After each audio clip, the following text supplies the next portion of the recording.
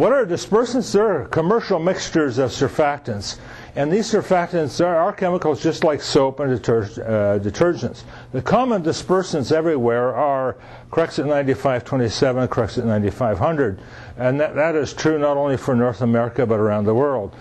There are other countries in the world, in particular places like Britain, that have other brand names such as Dasic, Inipol, Intersperse. So don't be surprised if you ever see those.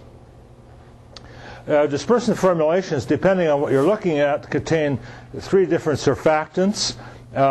They sometimes contain 1 to 3 different solvents.